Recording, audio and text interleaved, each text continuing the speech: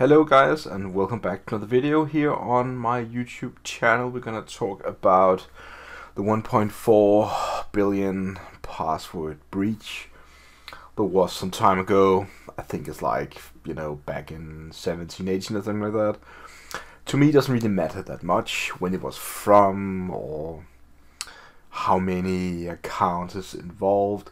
What is interesting is that I found this project here that is actually doing a machine learning credential analysis of this using different kind of model training in Python, and then you can see, like, for example, gonna give you a better understanding of how people's passwords been changed. So having the vast amount of credentials and checking out how the password changed really just focuses on the general idea that people still don't know how to create a good and proper password. Now, even so, you say, but this is like, let's just say 5 years ago. I don't really care. People created that password 5 years ago. We're talking about 1.4 billion different kind of accounts. Taking that into consideration, that would be 1/5-ish of the world population. And in a way, it's like, in a way, I know it's a count, you can have multiple accounts, but just think about it in a perspective. 1/5 of the human population on the earth. I have the credentials. People can get it. It is there free. Now, for obvious reasons, I don't think it's a good idea for me to promote where the link is, which is also why I cannot show you get the data part. But you can probably see things where you can find it, like you can probably see some words and stuff, and I'm really gonna stop you doing that. The general idea is just that what I found out by running this password machine learning program is that I want to show you in a text file. We could, for example, have a user at test.com, and the very first password logged could, for example, be password1. Next time we logged the password in a breach, it was this. Now, and sometimes you have another go, so you say password. You're gonna guess what? Number 2, right? So this kind of pattern is really the pattern we will see. Now, I scrolled through a few thousand, passwords that I saw. I also saw a lot of email addresses. And I would say, like, depending on how you use this data, you can either be on the good end or the bad end, right? I consider myself to be, both as a teacher, but also as an ethical teacher. I also consider myself as a very ethical person. I don't really want to go out and misuse any of this information. Now, what you could do is you could do credential stuffing. Credential stuffing attack is basically just where you take a lot of valid paired email addresses and passwords and just try and hack your way in, trying all different kind of combinations, right?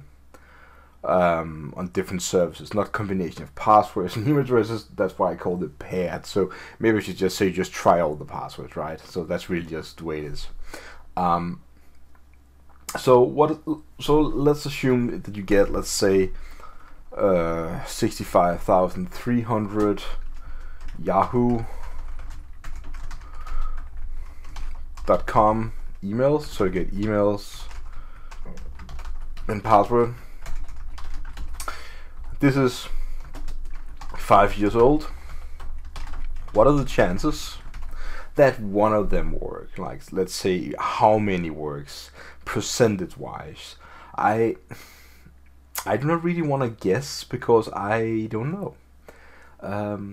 But taking into the consideration that people have a really bad tendency to create their password using these kind of patterns, this kind of length is also what I see the most from, like, all from like 6 to 12 characters. That is what I see. I would say like it's more rare to see 12, more like 6 to 9-ish. That is the range that I typically see in the password overview that is generated with this machine learning Python script, right?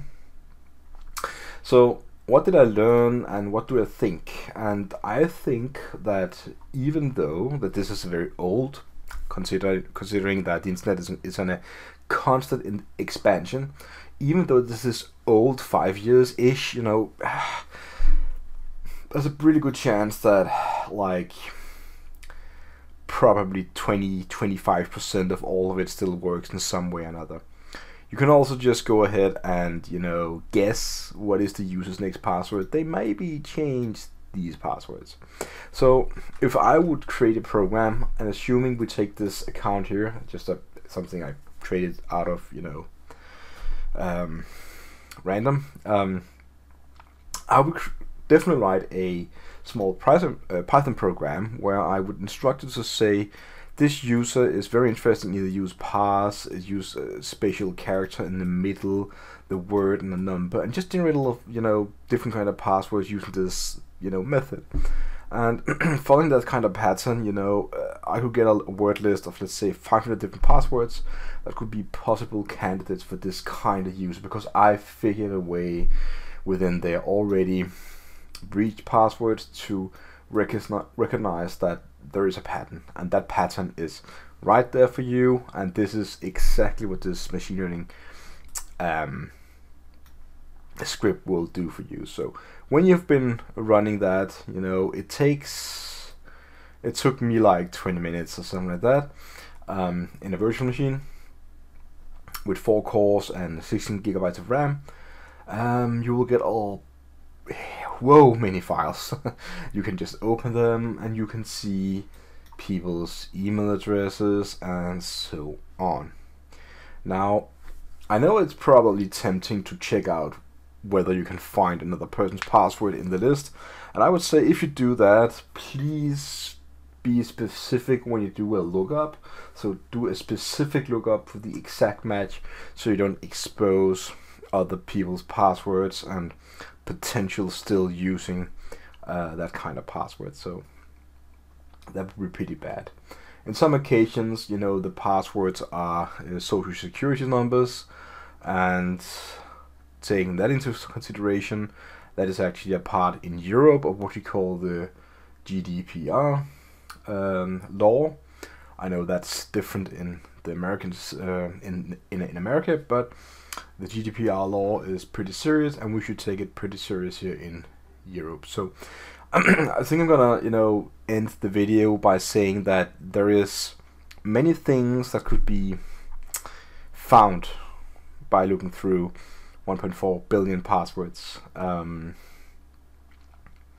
It is a lot of passwords, a lot of email addresses, and they all are there from some sort of breach, and that breach is something you could definitely learn something from. So I apologize for the vagueness of this video. It is a sensitive topic, not really something that I wish to expose too much, to clear in a way so you can find, well, you will find the results anyway. There's plenty of clues, but I just don't want to share the actual links with you, because it is some torrent, and you know, it is kind of on the edge of what I would consider, can I do this? Definitely not something I'm gonna share with my students or anything.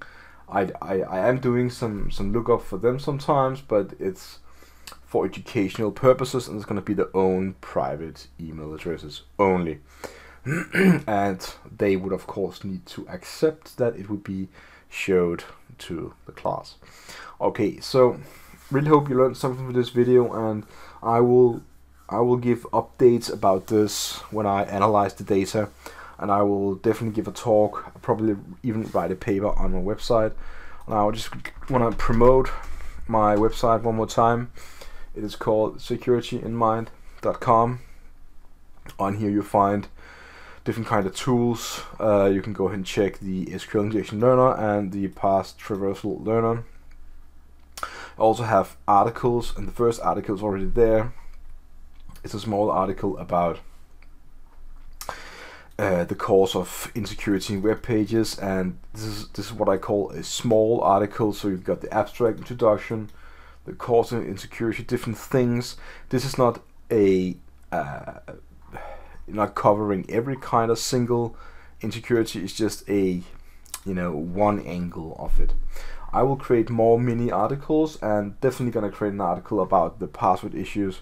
Also go to the home page, you can check out an overview of different kind of videos I've uploaded, more than 30 pages you can browse through. And if you wish to, I definitely also have a page called guides, which has a 404. So I think I'm gonna remove that link next time you see it, so it's not gonna be there. Alright, so I hope you learned something for this video. I wanna see you again online, and have a really nice Easter, late Easter, early Easter, whatever Easter you have. Have a good one. If you don't have it, have a really good day. Gonna see you again online, and don't hesitate asking any questions. I'm gonna get back to you as fast as I can. See you out there.